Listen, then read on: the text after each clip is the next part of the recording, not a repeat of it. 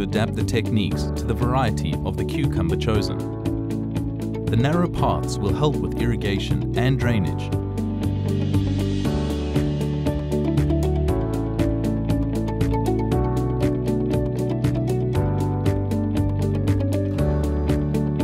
Place one seed per hole and don't sow too deep. The depth equals the size of 2 seeds.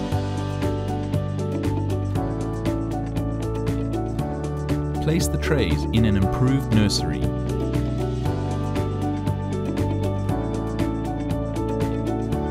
Ensure good ventilation and maintain constant moisture.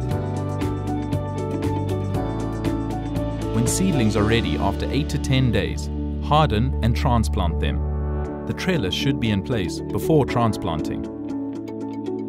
Prepare holes to receive seedlings. Place insecticide in the holes if needed. Always use safe practices. Transplant the seedlings at a suitable height, not too deep and not too shallow.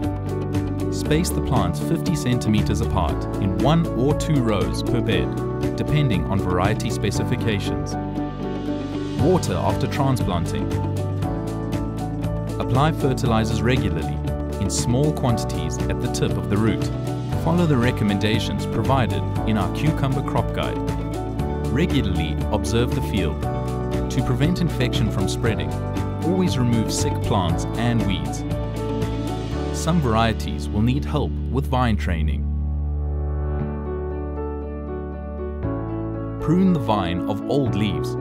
It will improve ventilation and decrease disease problems. If problems are observed, discuss with local experts to find the best solutions. Refer to our crop guide. Water regularly.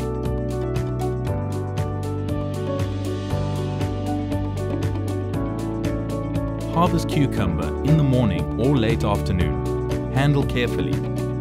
Place the harvest in a shadowed, well-ventilated area.